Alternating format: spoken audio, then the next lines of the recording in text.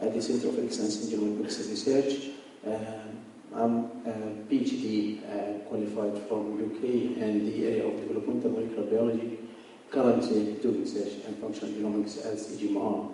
It's my pleasure to introduce the first speaker of this session, Professor Stephen Scherer from Sick Kids Hospital in Toronto, Canada. Stephen Scherer is a well-known figure in the field of medical genomics, and especially he is our editor-in-chief of the MPJ Genomic Medicine. He is currently affiliated with the CGMR and KEU. Steve today is going to speak about a genomic basis for autism spectrum and related disorders. Please welcome Steve and for the next 20 minutes. Thank you. Okay, thank you very much. I've been assigned 20 minutes to speak, so I thought I would give you an update on the work we published in the last year. Can you open this one? And then also unpublished work from our laboratory. But to begin, I just wanted to further the comments from Magdalena Skipper that the journal's come along well. And we're very excited that the first issue will come January 13th. We have, I think it's 8 papers coming, and very high quality, emphasis on international contributions, and focus on genomic medicine, and lots of new submissions coming in. So if you have high quality work that you want to publish, please submit it, and we will try to get it published in the journal. It's very exciting. Okay, so I thought I would frame the presentation around really the challenges why we're performing research in autism spectrum disorder, or ASD, particularly with respect to diagnosis and treatment.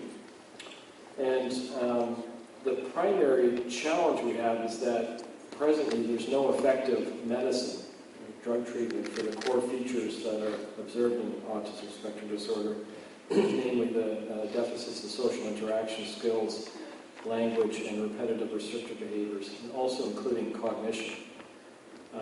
There's medicines for things like anxiety, which are comorbid with ASD, but there's nothing for the actual core features.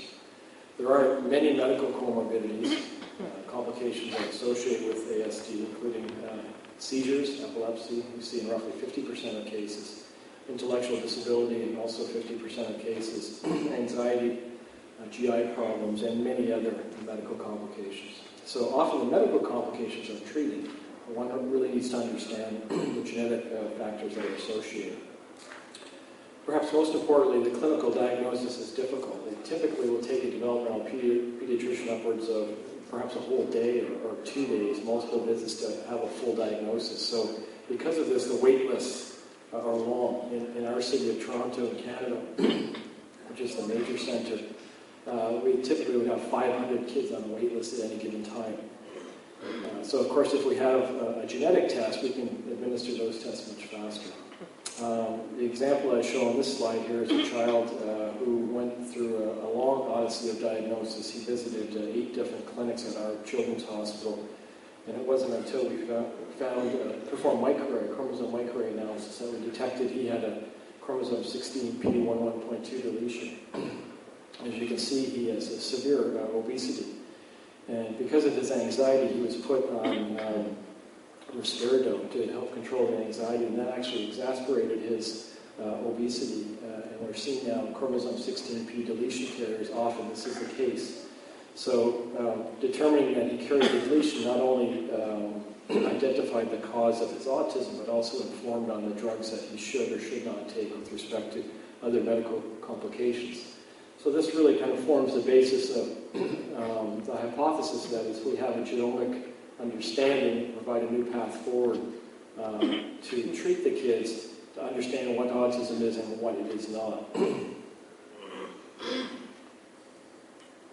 So this is a paper we published just this year where we conducted a very thorough analysis clinically and genetically of 100 or actually 200 consecutive diagnoses that came through a clinic in in Memorial University in Newfoundland. And we selected that clinic because the developmental pediatrician had trained in our center.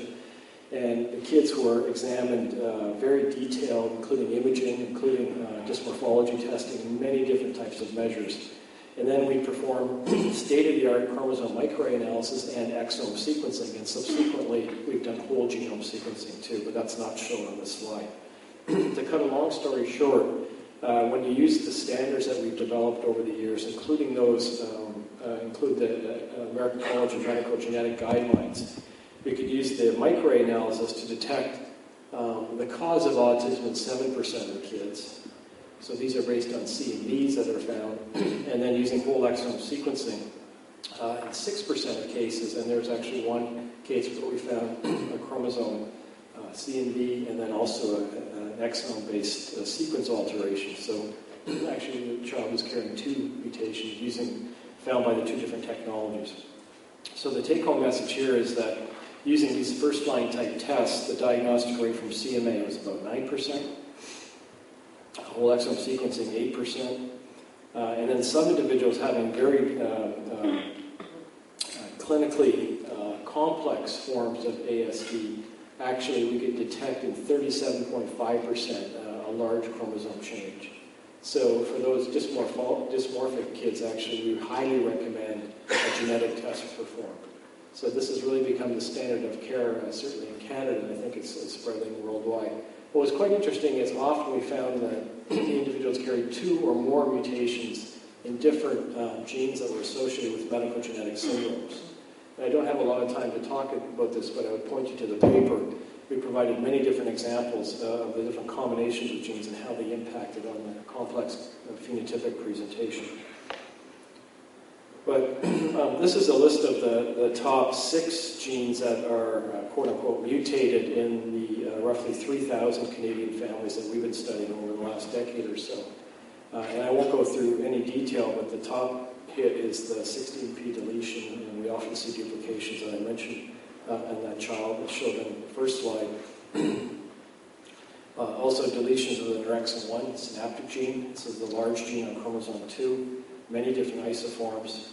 Interestingly, I think I spoke about this last time, we found an X-linked gene. I didn't mention that. We see a 4-to-1 male to female sex bias in autism spectrum disorder. So one might expect that there would be genes on the X chromosome involved. This is a non-coding gene, and we see this actually mutated in roughly 0.5% of our population also. So that provides a genetic test. If a male inherits this deletion from their mother, in fact, we can do testing prenatally and postnatally, and even carrier screening to identify that that individual will be at risk to enroll in an early behavioral intervention. Duplications of chromosome 7. This is the region that's reciprocal to the deletions you see in Williams-Beuren syndrome. And then this CMV region at chromosome 1q21, we only see the duplication associated with autism, whereas the deletions are associated with heart developmental disorder, multiple congenital abnormalities.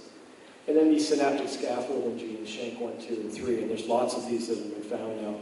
So these are really the crux of making the genes that are involved in the neuronal synapse. And I think this is probably the primary cause of a large proportion of at least the genetic forms of ASD. Now, the big question is, are these specific mutations to the autism spectrum disorder presentation? And the short answer is no. We see mutations in the same gene present in schizophrenia, bipolar disease, ADHD, intellectual disability. The list is really on the right-hand side here. So this presents a complex clinical question. Is when you find these CMVs, in particular prenatally, what does it actually mean with respect to trajectories of outcomes for these individuals? And we started to look at that. In fact, we stumbled across this chromosome 2q3 duplication case. We found it to be involved in our autism cohort, our pediatric autism cohort, essentially the same time that we identified the same duplication in an adult clinical cohort that presented as schizophrenia. And we were able to look at family histories of a few of these cases that we had multiple generation of information. The children of the same family that carried these duplications with adults actually also showed presentation of the schizophrenia and the autism. So I just show this really because most of the data we've been collecting in most groups worldwide, when they're studying a particular disorder, it's somewhat static. And what we really need is longitudinal data to do these genotype-phenotype correlations. But quite often you can kind of meet in the middle and use this type of data to predict what the long-term outcomes will be in children who are carrying these types of chromosome copy number variants. So in fact, we're going back now and doing more detailed studies of family histories to see if we can predict that many of these other CNVs I showed in my previous slide, in fact there's over 100 different regions of the genome, might be predictive of long-term adult outcomes once we actually have collected that data. So there's now well over 100 different ASD risk genes. This is a meta-analysis that we performed in 2014 and also added a bunch of exome sequencing data from 2015. So this presents 94 high-confidence ASD risk genes where we've looked at some type of loss-of-function type mutation or disruption based on a copy number variant of a particular gene, and then map them into genetic pathways based on gene-set interaction. We heard about that earlier this morning. And the take-home message here is reproducibly from study to study, and again, this is a meta-analysis of everything that was published up until just recently. You see the pathways of neuronal development and axon guidance showing up in yellow, chromatin modification, transcriptional regulation in blue, and the MAPK and signaling pathways shown in light green here. So again, this is really exciting because for the first time now we have pathways that one can target in molecular diagnostics, not molecular diagnostics, but actually molecular therapeutic development. And this is exactly what we're trying to do. We're trying to modulate these pathways through small molecular new medicines. So what we spent the larger part of the last year doing is, and this is still ongoing, is undertaking a very large-scale data gathering set of experiments. And this is called the Missing Autism Sequencing Project, MSSNG. The I's are dropped out because the goal of the project is to identify the missing information in autism. So we've identified a large number of autism risk genes, but it only counts for perhaps roughly 20% or so of the cases. So we can, based on heritability studies of twins and family studies, we anticipate that at least 50 to 90% of autism is contributed based on genetic factors. So to try to get to the underlying genetic architecture, we felt we needed to do a lot more sequencing, and we needed to do whole genome sequencing, so to capture the whole complement of genetic variants and look beyond just the 1% of the genome that encodes proteins. So with Google and Autism Speaks in the States, we launched on this project, and we've now sequenced fully 6,000 whole genomes, and the target is 10,000, which will be completed in the next couple months or so. And we developed, these were the well-phenotyped Canadian cohorts and some from the US also. It's going to go international in the phase 2 of the project. Developed consents for most open data release, developed cloud-based databases and tools with Google. So all of the data from these 6,000 is actually in the Google Cloud now. 2,000 are publicly available. The other 4,000 we just got sign-off will be transferred before Christmas. And all of the high-throughput annotation tools we've developed for our high-throughput computing facility at Sick Kids in Toronto have been transferred into essentially applications that can be utilized in the Google Cloud now, so those will be soon available. So the idea really is to get the data out to the community so as many people can actually take their experiments to the cloud and do new analyses using newer tools on this large-scale data sets. But I'll just show you our most recent analyses, some of which is published, some of which is unpublished. I won't go through this in any detail, but if there's any technical people who want to talk about our annotation pipelines, that's really what my laboratory does. We spent a lot of time developing tools, and we're using machine learning approaches now to look for new patterns in the non-coding sequences of the genome, for example. So whereas we learned a lot looking at the protein coding sequences, I think the real rich gold, if you will, and discoveries will come in scanning the data for the 99% of the DNA that's non-coding and how it affects, in some cases, that list of genes I showed on my earlier slide, in some cases, other new target lists. So the sequencing is really a step to get, I guess, to the next stage, which is really the annotation. So this was the first 85 families that we published on just this year. We completed a high throughput sequencing. This was a 60x coverage genome, so very high coverage. We called, I won't go through all the details, but high quality SNV calling and also structural variation calling. Probably the best annotated set of data for whole genomes I think that I've seen, certainly in the world. And the question here was, if we sequenced families that had 2 affected children with ASD, what percentage of the time would they share the same highly penetrant or presumed highly penetrant pathogenic mutation? So we did the experiment, did lots of annotation, lots of validation. Everything we talked about has been validated in laboratory experimentation. And you can go to the paper, but this is the list of the genes that we thought were informative. And to come to the question, we found in roughly 31%, so in 11 of 36 of these families, where we identified a de novo rare inherited or rare inherited ASD risk variant, we found that it was different than, it was the same as the one that was found in the sibling. So in 69%, so roughly 2/3 of families that had 2 affected kids, they were actually carrying different high-risk variants. So when we first saw that, it was kind of surprising to us, but when we think about it, we know there's hundreds of different ASD risk genes. The mutation rate is high, de novo mutations are often involved. So in fact, it wasn't too surprising. And even when we went and looked much closer at those we consider to be very conservative, called high-risk loci, using very stringent criteria. This is what we call class 1 variants. The concordance rate was still only like 42%.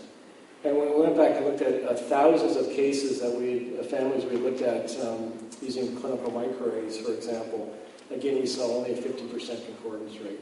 So more often than not, the affected siblings are carrying highly different highly penetrant mutations that push them across the ASD threshold. And I've just listed 3 examples from this study here. This is a figure from the paper. To highlight the power of whole genome sequencing, but also to highlight the families that we studied here. So we identified a deletion in the SCN2A gene in the index case shown on the right, and then also the same deletion in the female sibling here. So this deletion would not have been detected using whole exome or using microarrays because it's very small, it's 1.7 kilobases, and it occurs in the intron, deleting exon 18 shown here. And this was an interesting example, actually, because we didn't know that, well, I should say that the sibling was when she was ascertained, she was suspected to be on the ASD spectrum. And it wasn't until we did the sequencing and found a mutation and identified to the clinician who needs to go back and look closer that she actually got the full diagnosis. So this is another example where we identified a de novo mutation in the syntaxin binding protein 1 gene. This is an epilepsy gene. It's now been found in many mutations in many late individuals with ASD. This was an example of an inherited mutation, the UBE3A gene passed from mom. This is an imprinted locus, and when it's passed to a boy, he's affected with Angelman syndrome and also autism. We see in autism roughly 40% of kids with Angelman syndrome. This was an interesting de novo mutation of thyroid hormone receptor alpha gene. And at the time we found this, it was unique in the literature, but while this was going through the publication process, there were multiple cases published from both intellectual disability and also autism. And then an inherited gene in another epilepsy, mutation in another epilepsy gene called CATNA2, which has now been implicated in autism through other studies. So I'm going to quickly go through the next stage. This is all unpublished data. So in the next 200 families we sequenced, we looked at families that had only one affected individual. Okay, these were all sequenced in the HiSeq 2000, and we were very fortunate there was a control data set available from a Dutch group that we could use actually to do in a case control type burden analysis. And I would just only point out that it's, when you do these type of comparisons, it's very important to have a platform-matched control data set to compare against. So this is all data on the HiSeq 2000, but going forward, all of our whole genome data is on the HiSeq X platform. So we're actually generating a similar set of controls in pediatrics for people to use. And to cut a long story short, a lot of analyses, we developed new tools to call de novo mutations. So all of my analysis is really based on de novo mutations. We identified that 70% of the de novo mutations originate from the father's germline.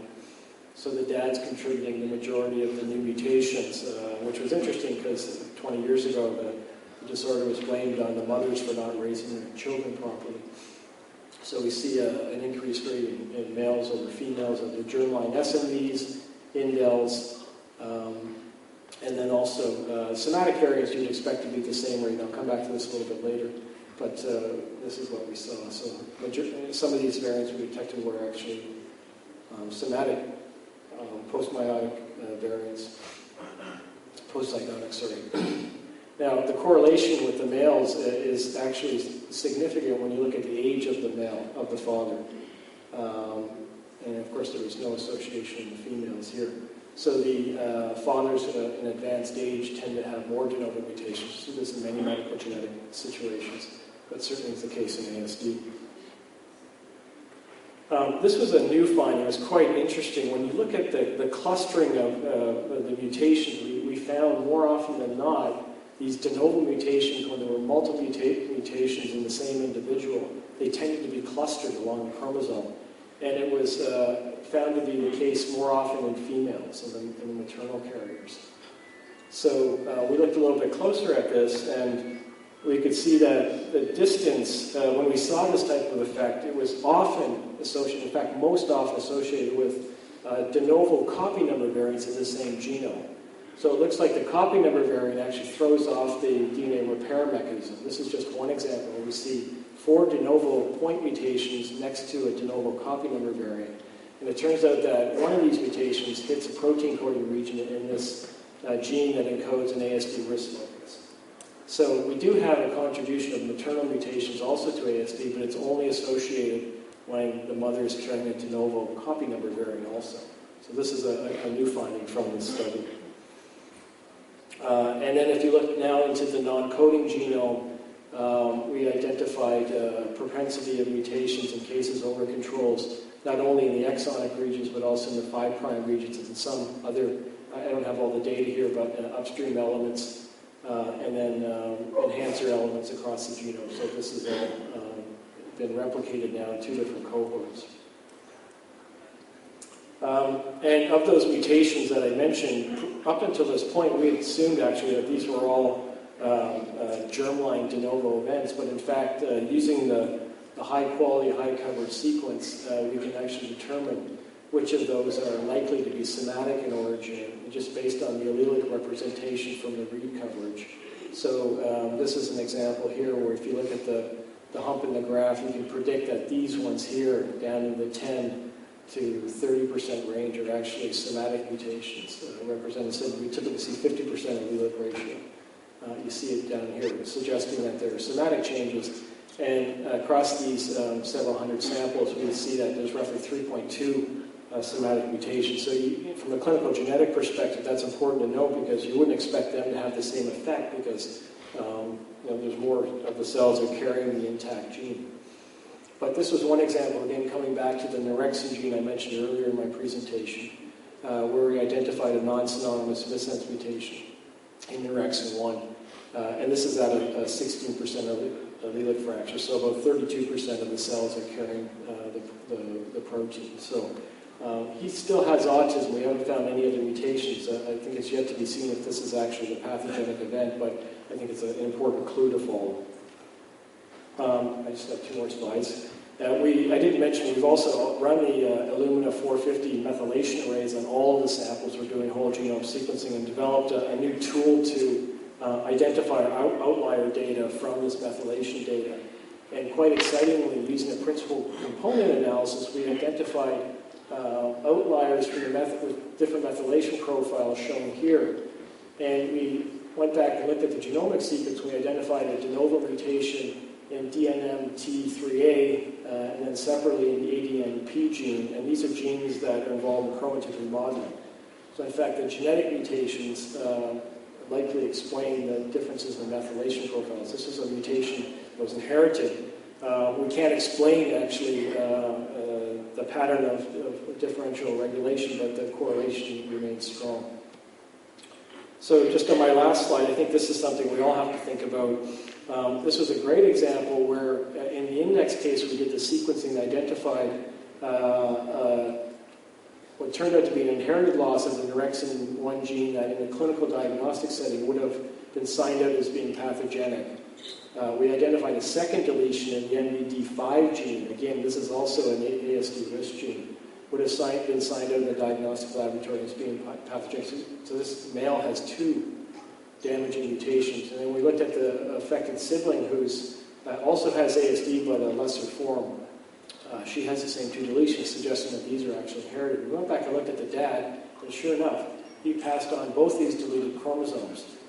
We phenotyped him extensively, and he's just doing quite fine. So this is what we call kind of resilience. For some reason, he's resilient. Perhaps it's something else that's genetic or something else he's doing. And I just raise this because, of course, it's interesting to pursue from the research perspective, but also raises conundrums of prenatal and genetic counseling. So just in summary, we now know there's lots of genes for ASD, significant genetic heterogeneity. By doing whole genome sequencing, we get a better profile of the mutations, and we can now build much better quantitative multifactorial models by having these other mutations outside the coding regions. Many of the genes found in ASD are also involved in other neurodevelopmental disorders, so I think the question of what is ASD is quite important. And then finally, as we've seen over and over again, you really need to examine the DNA in the genomic medicine studies with the highest resolution technology and use the best tools to mine out all of the variants and do your correlation studies to provide the best information in decision making. And I would just stop there. This is our group in Toronto. Thank you. Great talk. Thank you very much, Steve. For ladies section, please, if you have a question, kindly shout. Shout loudly, and I'll give you the priority to ask the question. For the men side here, one question, that's all, of Steve's choice. One question. I have one here. So, do you have a microphone, or you want to yell and I'll repeat it? I can sound. Often, Klinefelter syndrome is associated with ASD. Did you find any link that would explain that? Yeah, so the comment was Klinefelter syndrome is often associated with ASD. All of the cases we're studying are idiopathic cases. So any of the individuals with chromosome abnormalities would not be in this research cohort. So yes, we see them, but they're not in this research cohort. I'm really sorry that we're going to limit it to just one question.